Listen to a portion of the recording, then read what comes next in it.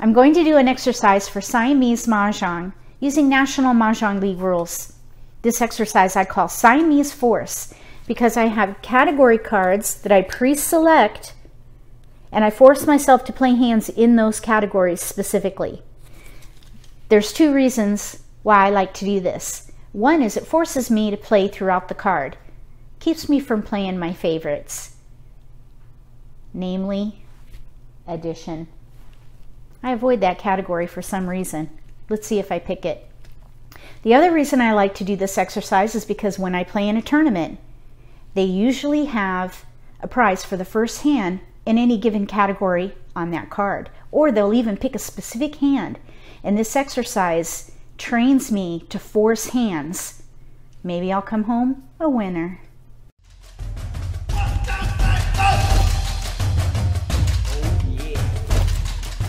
If you're new to Mah Jongg, or if you already know how to play and just want to build your skills, consider subscribing to my channel. That way you won't miss anything.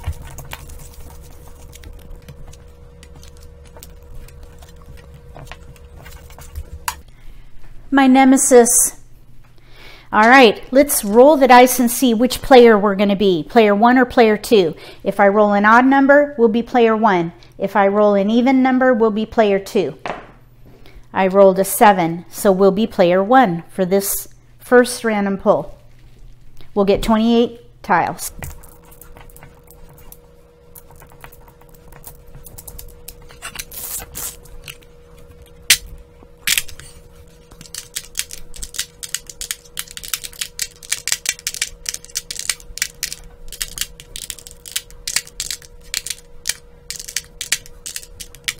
Here's a pung of 7s and a white dragon. We'll see what happens there. Now we need to find another hand to play with the rest. So we'll play a quint here. Multiples, we have a 4 and a 9. Whatever we have the most of, I'm thinking 1, 2, 3, 4, 5. 1, 2, 3, 4, 5. Consecutive run.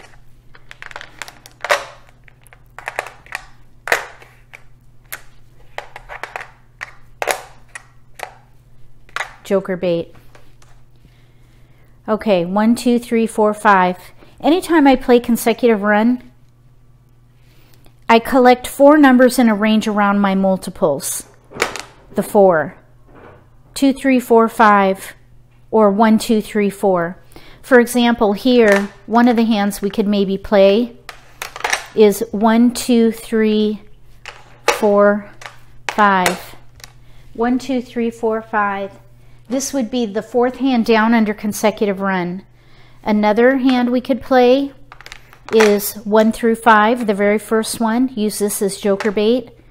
We could maybe do, let's see, 3, 4, 3, 4, consecutive run, concealed pung hand. We don't have any flowers though. I don't think we can use this one. I think this is how I would play it. Quint, consecutive run. You really don't have to pick a hand till you run out of discards.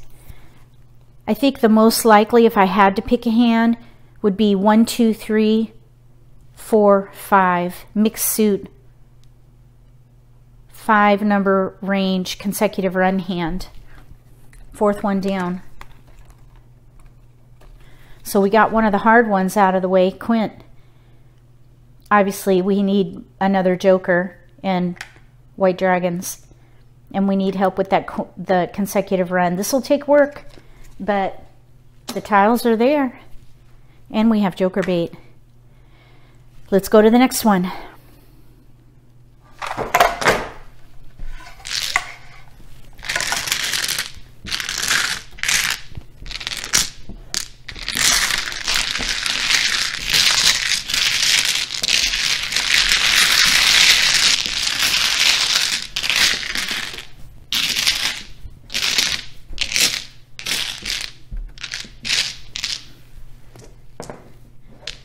I rolled a 6, so we're going to be player 2 this time.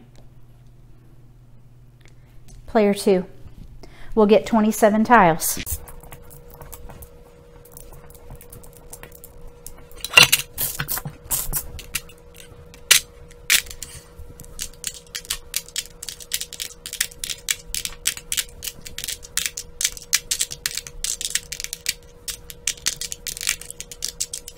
Okay, let's scout for multiples. We have a pair, pair, pair, flower, red, 6, 2, 8. I think we should do something with 2, 4, 6, 8. Maybe even a 2, 4, 6, 8 pair hand. Let's see. 6, 8, 2, 4, 8.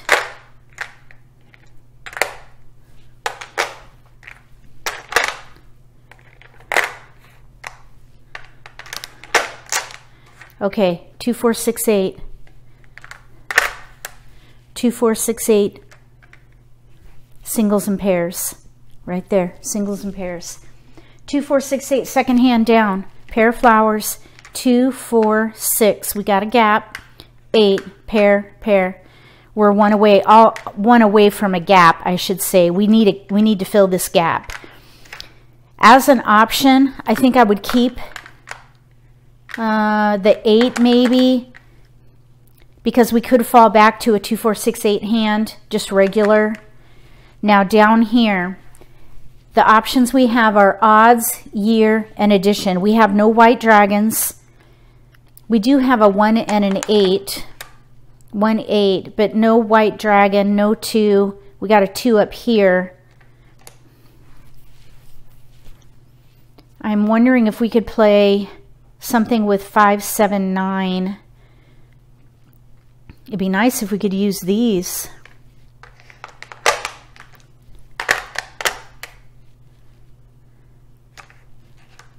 Five, 7, 9. 5, 7, 9.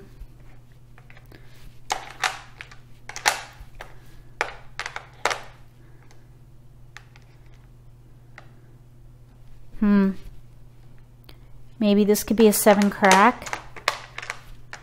And we could play 5, 7, 9, then the dragon. This would be what's called a knitted hand because it kind of weaves through. So I think what I would probably do here,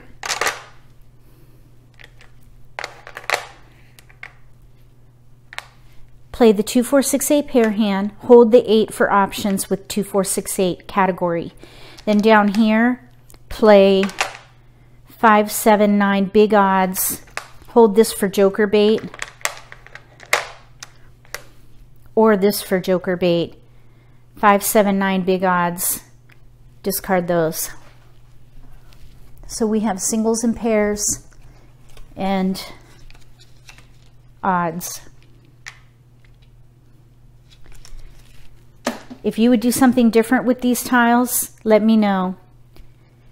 Everybody sees something a little different. Beauty's in the eye of the beholder. This is what I see. Okay, we're going to go on to the last one. Let's hope for flowers and white dragons.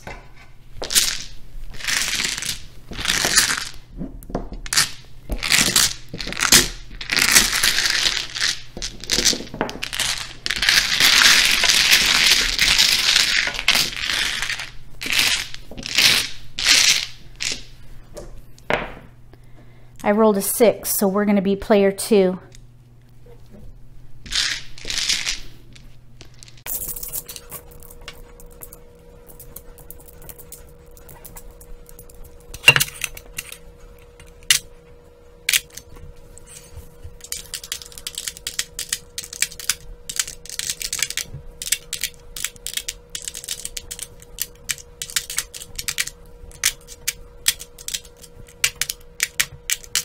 Okay, here we go. Year and addition.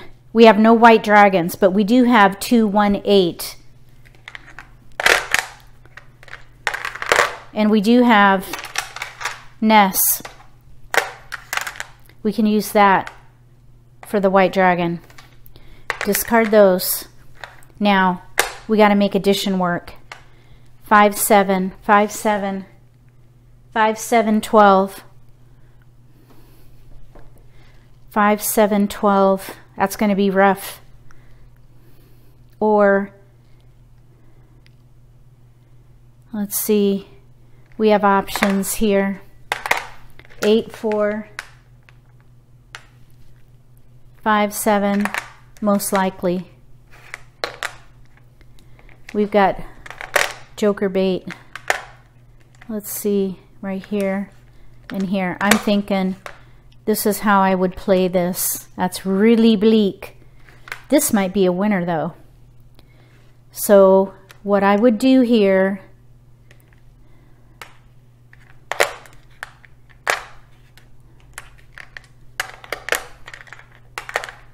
okay, 8 discards. News, year hand, concealed. Last one under the year. Here I would play 7, 5, 12. We got a big gap and only 1 flower, but we've got 2 joker bait. Hold these as long as possible. Discard these and gather. Maybe hold the 8 because we could do 8, 4, 12. This for sure could be joker bait, so I would throw these first. Addition, year.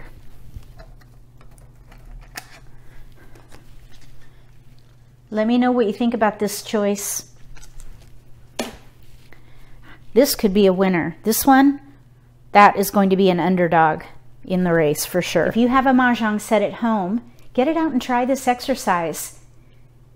It really does force you to see things that you might not normally be looking for, especially if you play your favorites.